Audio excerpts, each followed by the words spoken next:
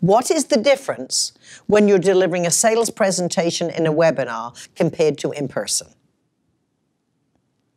It is more difficult to connect emotionally when you are not looking at the client. Therefore, I recommend you turn on your webcam when you are welcoming and greeting the person you're talking to.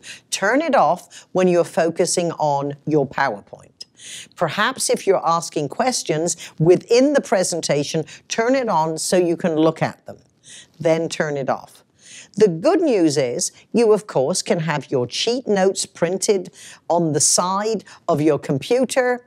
And then again, when you get to the end, turn on the webcam and thank you for the opportunity to present and suggest what the next logical step is. The benefits of taking my online course mean for busy professionals, you immediately start developing the skills that are going to give you a competitive edge.